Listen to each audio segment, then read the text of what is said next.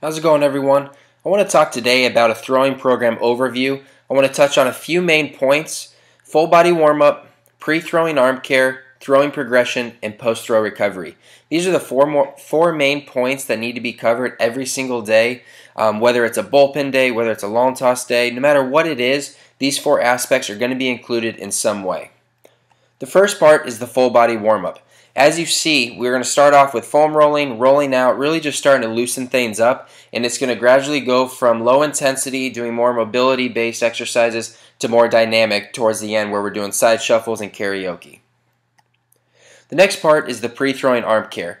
This is the type of stuff that I'll have guys do before they throw every single day. The first one is an arm circle routine. We're just starting to get the shoulders moving in a dynamic manner, doing just your simple arm circles forward and backwards, doing arm swings, and a couple different variations of arm circles. The next part is the Jaeger band routine. For this, I use a lot of drive lines exercises with reverse flies, forward flies, internal, external rotation, tricep extensions, bicep curls with pronation. Really just warming up the shoulders, the triceps, the biceps, and just really starting to get the arm moving once again in a more dynamic manner with a little bit of resistance with the bands. The next part is the wrist weight series. We're going to do pronation swings, Cuban press, overhead throws, and pivot picks. This is all, once again, warming up our shoulder in a dynamic manner as well as warming up the elbow and the forearms. After that is the shoulder tube routine. Now we're starting to do more dynamic-based stability exercises with the shoulder, doing different ranges of motion, going more out to the side with the arm, out in front, and also doing the throwing motion forward and back. After that, I like to have guys do a plyo drop catch routine. This is a little bit different from your typical upward tosses. This is more of an explosive exercise. For example, you'd be holding a 2-pound ball straight out in front of you. You drop it about 6 inches, grab it, and pull it right back up to the start as fast as you can, working on just quickly turning on and off the shoulder. The next thing I like to do is rebounders. A lot of guys have their pitchers do this post-throwing. I like to have it done pre-throwing and post-throwing. And what we're doing here is just working on the force acceptance of the shoulder and the whole arm. I just like the way I like the way this feels personally when I do it, and as well as our players. I like getting that force acceptance pattern down for pre-throwing as well for 10 to 15 reps.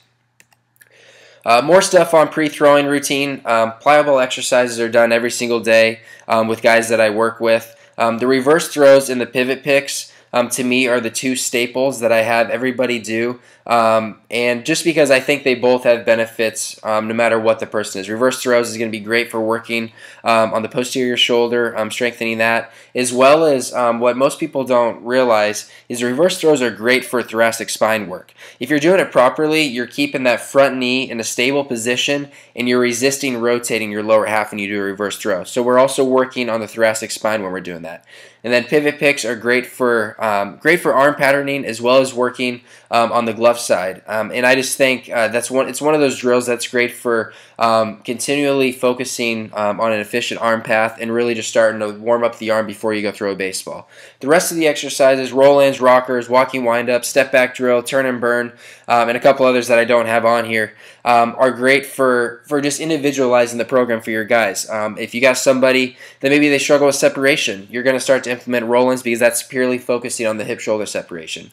If you have someone that struggles with lead leg blocking, the rocker drill might be a great one.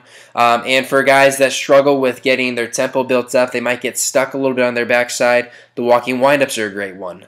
So depending on what your player needs is going to determine what type of drills you do with them. But like I said earlier, the reverse throws and the pivot picks are going to benefit most throwers, and I like to incorporate that before they throw. The next part is the throwing progression. I like to have guys do a few drills before they actually do just their normal throwing progression. And this kind of goes back to the last point I made about the plyo balls. It's going to be different for everybody. It's going to be determined by what they need to focus on. But an example would be doing torso drill. This is where you're just facing your target square, and all we're focusing on is just rotating the upper half and throwing it. This is good for working on torso rotation velocity and really just focusing on that aspect of the delivery. Next one is a rocker drill, just like done in the plyo section. Step back drill, is a great one for a lot of guys for feeling the connection on their backside and really engaging the glute as they're going through their delivery.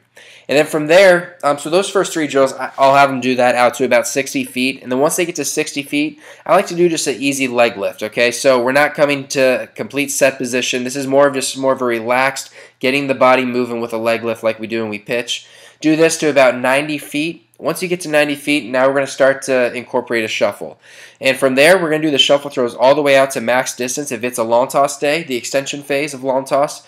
And through this drill, you're really getting air under the ball, really getting your feet moving and being as athletic as you can. And depending on the day, if it's a pull down day, once you reach your peak distance, you're going to start to pull down on the way in on a line, and this is where you're really getting your body moving at a good pace and throwing it on a line as hard as you can. Once you get to about 60 feet, I like to have guys do flat ground, and I know flat grounds are a hot topic for some people. Some people don't think that flat grounds have any benefit, and or that they're just as similar stress-wise as it is to throw off the mound. But realistically, in a team setting, you can't have your guy, every pitcher, hop on a mound to replace their flat ground. It's just not realistic in a team setting, and I still think that flat grounds have their place as far as just working on. More so just working on getting spin of their breaking ball, or maybe it's working on a new grip, or just feeling out a changeup. I think it has its benefits for experimenting and working on different grips and just spinning the baseball. So I still like to have guys do that at the end of their throwing progression just to continually get in the mindset of being a pitcher. Obviously there's a lot of aspects into pitching, increasing velocity, and a lot of the stuff that I'll program is focused on that velocity development and becoming a good thrower before we become a good pitcher. But ultimately, if we are a pitcher, we need to be able to do things that pitchers do, and that's being comfortable throwing out of the stretch, throwing with runners on base. So doing this flat ground setting is also great for working on those things, working on doing pickoffs, working on being a 1-1 to the plate because you got a fast guy on first base. So things like that, I really like to take into account on the flat grounds. So you're working on a lot of different things that you can do on a daily basis. The last part is post-throw recovery routine. I think every thrower needs to have a routine after they throw, and it's going to depend on what they had that day. If they had a really high-intense day, it was a bullpen day, or maybe it was a game and they threw 4 or 5 innings, their volume of the post-throw recovery routine isn't going to be as elaborate as it would on, say, a recovery throwing day.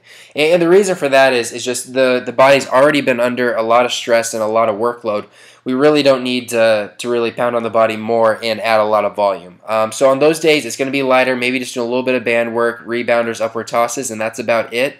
And then if it's on a recovery throwing day where they didn't have much throwing volume that day, we might do more stuff like pull-aparts, PNFs, no money, more elaborate, maybe more sets of the band series, as well as the upward tosses, rebounders, doing waiter walks to work on shoulder stability, shoulder tube series to do shoulder stability work in a dynamic manner. And I also like to do forearm variations with band, just light band work, doing forearm work in different variations, pronation, supination, extension, flexion, just different variations to really just promote blood flow to the forearm. So that just gives you a general overview of a throwing progression that I like to utilize with my guys. If you have any questions, please feel free to reach out to me on social media.